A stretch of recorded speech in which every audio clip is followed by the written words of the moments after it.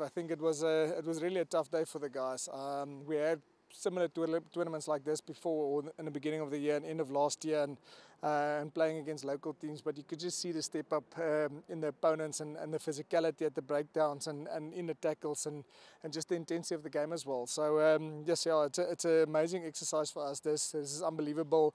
I'm happy with some things, but also showed us the things that we still need to work on and where we can improve as a team in terms of looking after our system and implementing the principles, especially in attack. So and again, you can train and play each other, but you'll never get that real game situations when you do that. But this is really a good exercise for us, and we can learn a lot from this and look at ourselves and go, okay, that we've done well, but there's 10 things that we still need to improve on.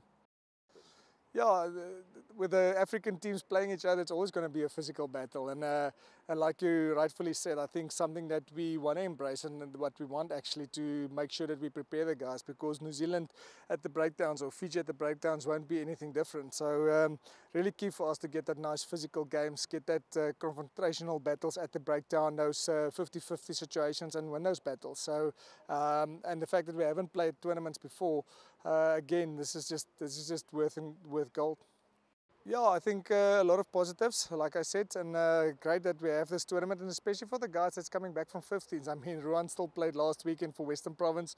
We wanted to play him off the bench, but realized that we might only have him this weekend. If they pick up an injury, they might want to call him back. So important for guys like that, the Kirtley Arons, to get onto the field, get some game time, and get back into those sevens habits and understand the systems and roles and responsibilities. So yes, a lot of positives, but again, a lot of things that we can work on, and we'll try to focus on one or two things tomorrow that we want to improve on, and then when we're done tomorrow and we go into next week, then we'll obviously try to fix everything else.